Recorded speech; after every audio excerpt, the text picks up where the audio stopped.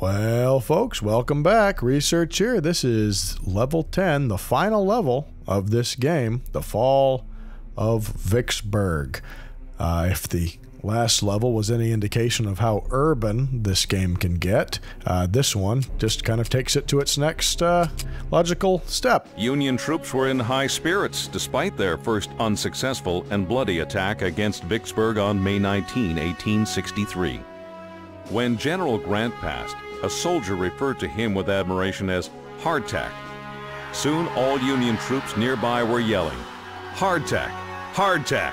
in honor of their tough commander. Union cooks joined in when they served the troops hardtack, beans, and coffee the evening of May 21. That night, Union forces pounded their target with 220 artillery pieces and naval gunfire. The next morning, Vicksburg was again shelled before the Union advanced along a 3-mile front. At the harbor, a select group of soldiers prepared their assault on the weakest points of the city. This mission was designed to soften Vicksburg's defenses and lay the groundwork for a final Union victory.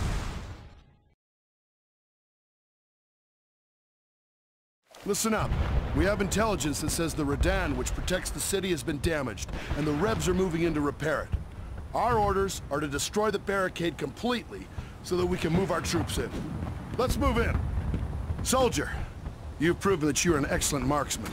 Be ready. If you see any sharpshooter in the area, make sure he regrets the day he was born. This fella is in my personal space. Alright, final level, Vicksburg. Interesting place. You know, I don't know if I've ever heard that U.S. Grant was called hardtack. That's a new one from me. But I do know that during the siege of Fort Henry and Fort Donelson, he gained the name Unconditional Surrender Grant. You know, his initials are U.S. Grant, and so they called him Unconditional Surrender Grant, and that stuck. So here we are in the city. This level, while action-packed, is extremely short. So I'm going to sort of pad it out and try to use cover more and, you know, be a slightly more effective player than I have been. So you start with a Colt rifle and the Henry rifle, which is, I find a little strange because the Henry rifle seems to be the favorite of the Confederates in this game. Colt rifle is useless, but the Colt pistol's pretty fun.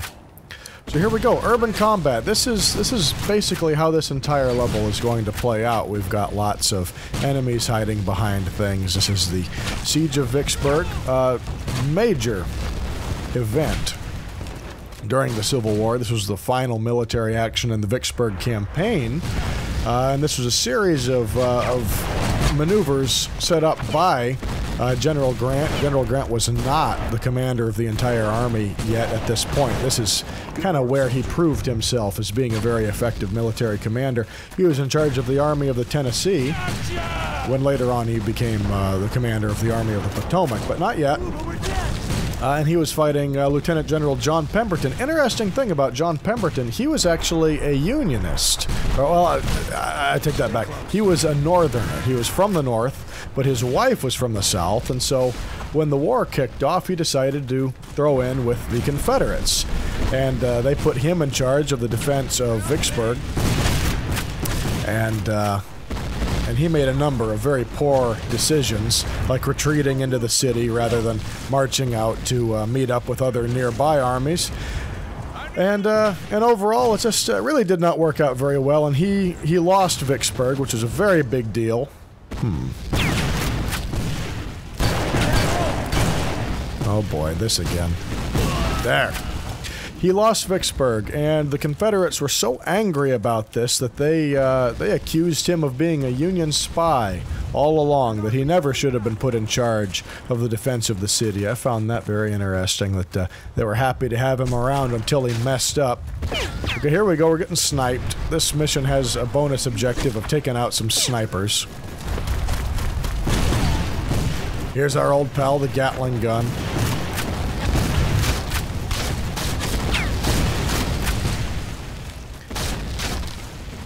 So it's hard to keep track of all the events that are happening in the American Civil War, but the Siege of Vicksburg here is happening absolutely simultaneously with the Battle of Gettysburg. In fact, the city of Vicksburg falls on the last day of Gettysburg, which is July 4th, 1863. So if you can imagine a bigger blow to morale in the Confederacy, let me know, because I sure can't. They lost Gettysburg and they lost Vicksburg on the same day, and oh, what a mess that was for them. People really point at the loss of the city of Vicksburg as being kind of the beginning of the decline of the Confederacy. They relied so much on Vicksburg, not just for supplies and things, but also the Mississippi River. When they lost Vicksburg, they lost the river. And so that's effectively split the Confederacy in half, and was basically what the old Anaconda Plan was from way back at the beginning of the war, when Winfield Scott was coming up with ideas for how the war should be run. The Siege of Vicksburg was a real mess as far as things go. Many historians have looked back. Oh boy. Historians have looked back at the Siege of Vicksburg and seen that it was basically a forerunner of the fighting on the Western Front there in World War I. There were trenches, there were people digging underground, it was a prolonged siege, making huge use of artillery. It is the thing that historians look back at and say, the people involved in World War I should have seen this coming. They should have known it was going to be like this, how the Civil War really gave people their first taste of how modern combat was going to play out. But Vicksburg had it real bad. They were under siege for 6 months.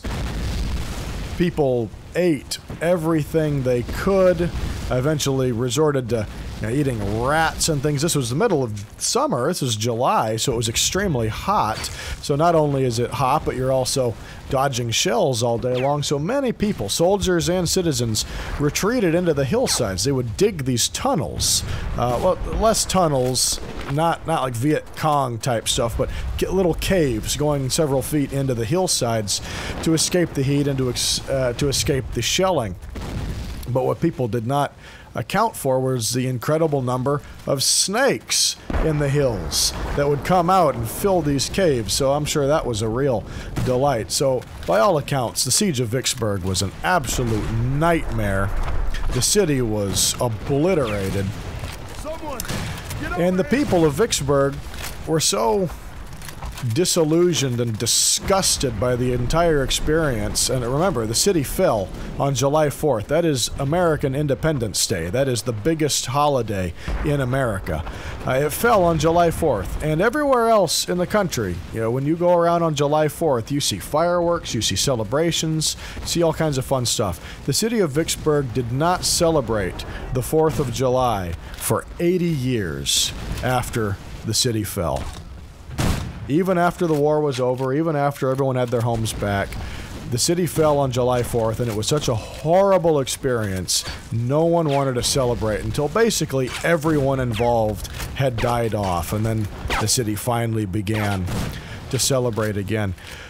Vicksburg has a beautiful military and battlefield museum. They've got some excellent recreations of the forts and very interesting information there about guns and things. Okay, here we are. So somehow this little pile of wagons is holding everybody back. We're gonna blow this up with a barrel of powder.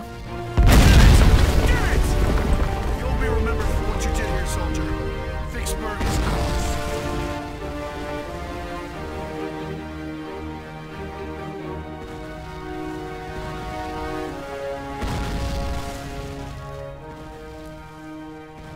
ours. Okay, our guys are hanging out.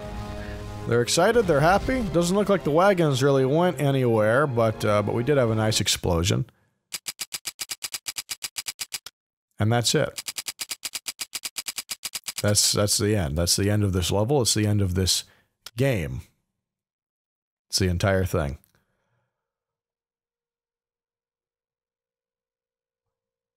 I want to like this game. I appreciate that it's a Civil War game, and I think that it's a decent execution, but boy, is it short.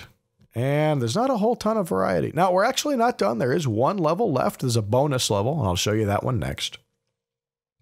But that's it. Look at that. Completion time, 8 minutes. And that was me kind of dragging my heels and fiddling around and trying to find that last sniper who I never managed to get. When I play this normally, I finish this one in about 5 minutes. And that's about par for the course for this game. Very short levels. I'm sure that's fine on a console, but it's not a whole lot there, is there? So that's about it. So here under bonus, you have to find it in here. It's not under the levels areas. Bonus level, Siege. Remember the USS Pittsburgh? Well, that's basically what this one is. So we'll play that again later. But for now, that's it for this one. Thanks for tuning in. And next time we'll finish up the game. Bye now.